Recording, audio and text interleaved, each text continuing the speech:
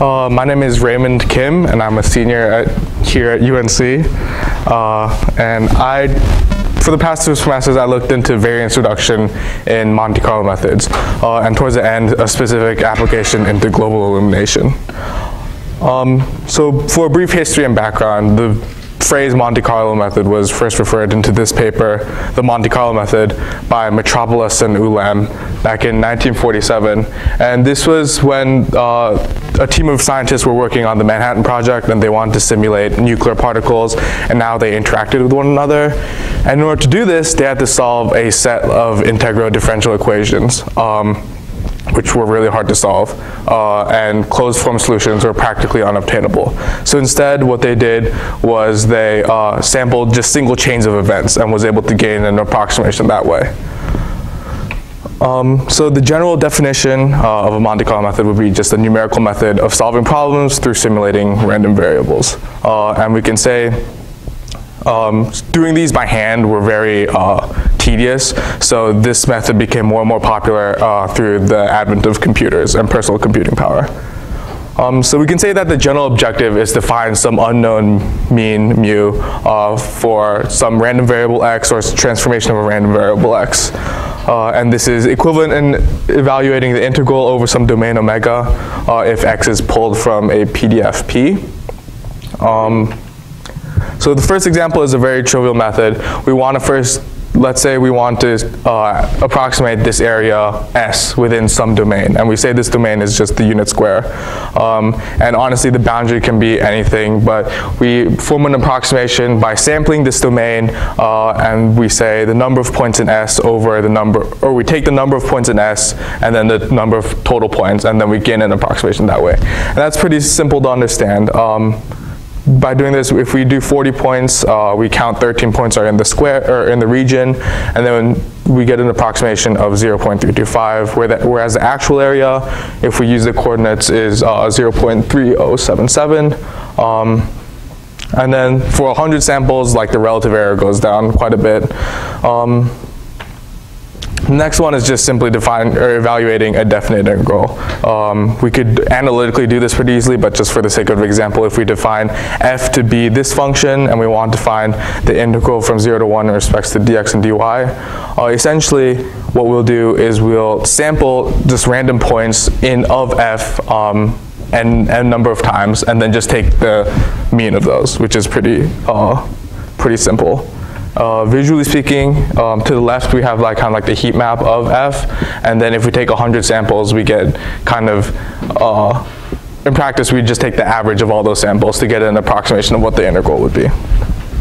For low dimensional integrals, there's a lot better ways to do evaluating those. So specifically, Monte Carlo methods would be helpful if we're wanting to evaluate higher dimensional integrals. So the main topic is looking into variance reduction techniques, and first we'll go through kind of why we want them, and then 4 different popular ways to do so.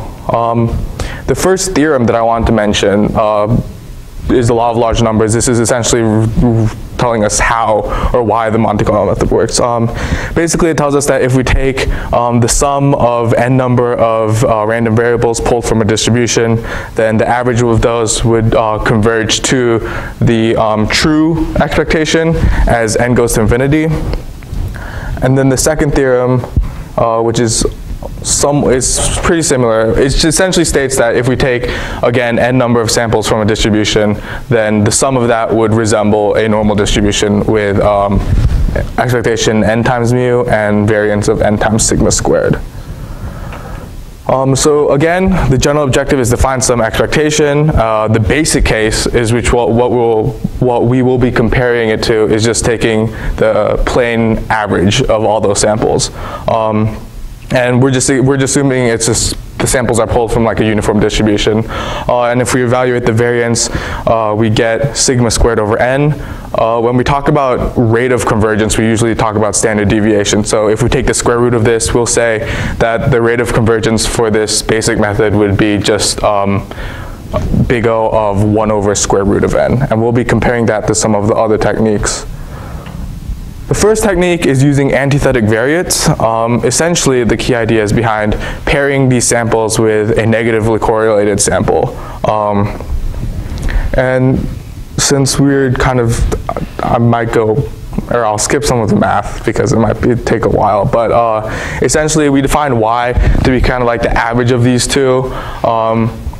So if we take the average, we'll be sampling like half the number of samples, and if we evaluate the variance of it, we get this correlation factor. And if x and x prime are negatively correlated, then this covariance term is less than 0, and then our overall variance goes down. There's no general method in finding good antithetic pairs, so it really depends on the situation that you're in and what kind of problem you're trying to solve.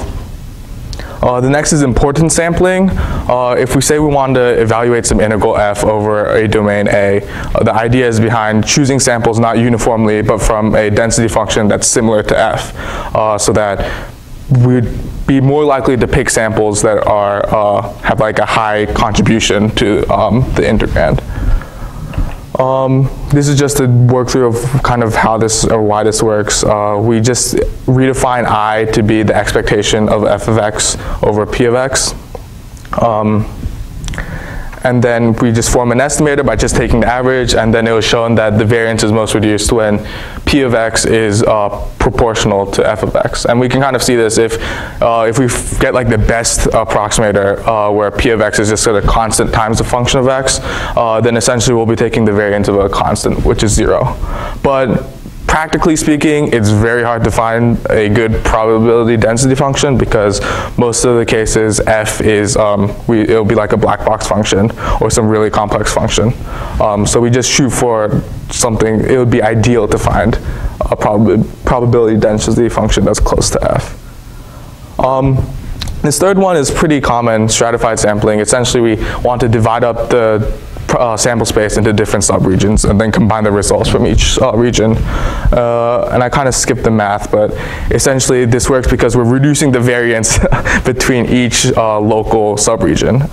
And this solves an issue known as sample clumping. If we're pulling them from a random distribution, we can face an issue where samples can be clustered or clumped near each other, like we see in like the bottom right, where versus like empty areas like in the middle or the top center.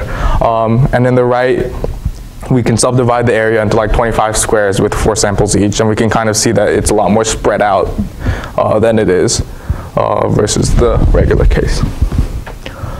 The fourth one, quasi-Monte Carlo methods. It's a little bit different from the rest because we're not pulling them from a random distribution, but instead we'll be using a low discrepancy sequence, which essentially are deterministic sequences that kind of have behavior of random variables. And generating these usually involve getting like prime numbers and like different bases and whatnot. And a few famous ones are like the Halton sequence or like the Hammersley sequence. But it was shown that the rate of convergence is log n to the s power over n for some dimension s, and we're taking n samples. So in order for this to be really effective, we need some high number of n and a fairly low dimension s. And here, this is just a visualization. From the left, we have samples that are picked uniformly from 0 to 1. And then in the middle, we have the Halton sequence. So we can kind of see it's evenly spread out, but not like too even, as we can see on the very right. So from the left, this would be something that has like high discrepancy.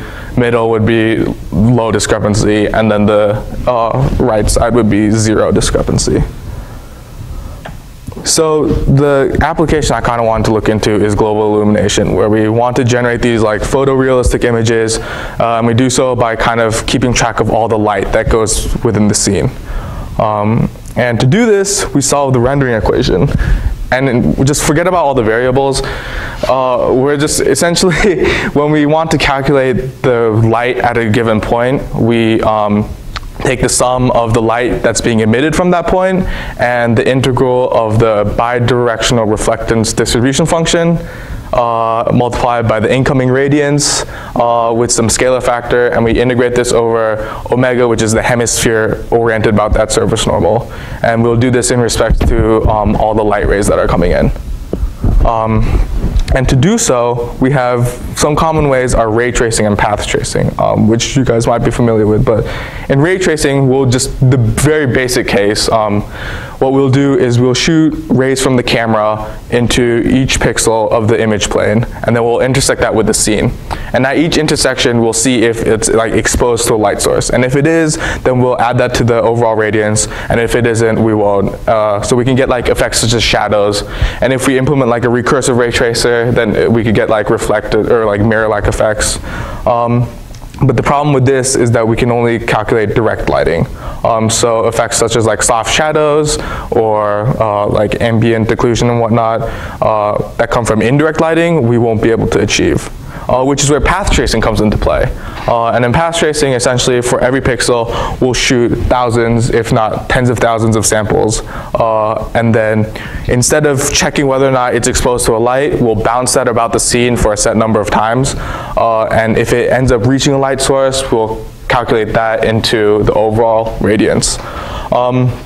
Practically speaking, we say we bounce it once, but if we want to solve this integral, as briefly mentioned, we want to sample these like uniformly about the hemisphere. But that takes like a lot of calculations to do, especially if we're doing like tens of thousands of samples. It'll increase exponentially if we like take five rays and then take the average of those. So when it comes to variance and reduction techniques, variance usually comes in the form of visual artifacts. The first one is noise, which kind of comes from the whole idea of using random numbers and then aliasing. I think the most popular method to do variance reduction in global illumination is stratified sampling, where we kind of divide up the hemisphere into subregions and evenly sample the hemisphere. But nowadays, people are looking more into using quasi-Monte Carlo methods and using like these low discrepancy sequences in order to sample the hemisphere. But the problem that can appear from that is that based on the way that these sequences are generated, they're kind of periodic in nature. So we could end up getting like these aliasing effects, which isn't as bad as what we see on the right. I just included that to kind of see kind of like the weird patterns that we could get.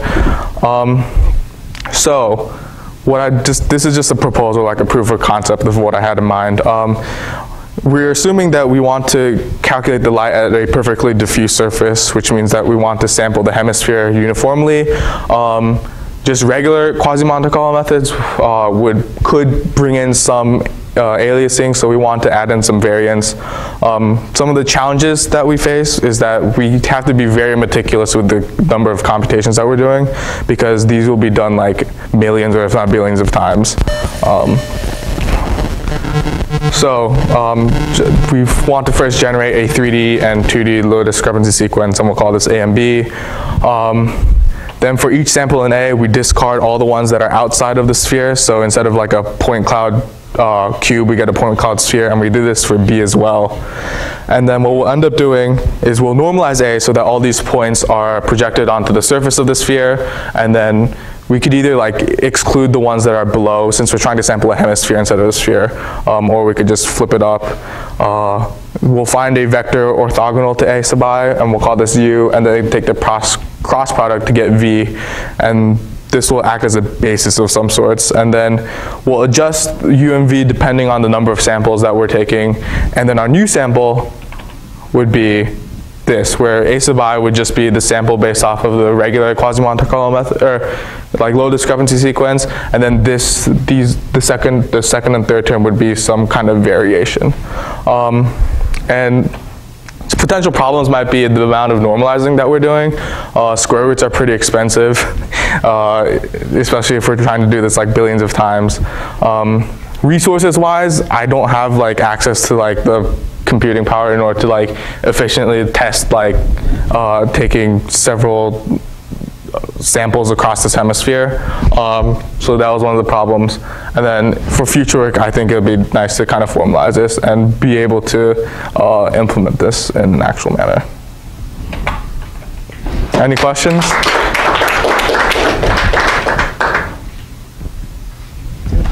Y'all may be interested in knowing that Halson was on our faculty until he retired, and ray tracing was invented by Turner Whitted, who's an adjunct member of the faculty now. So you're building on bases?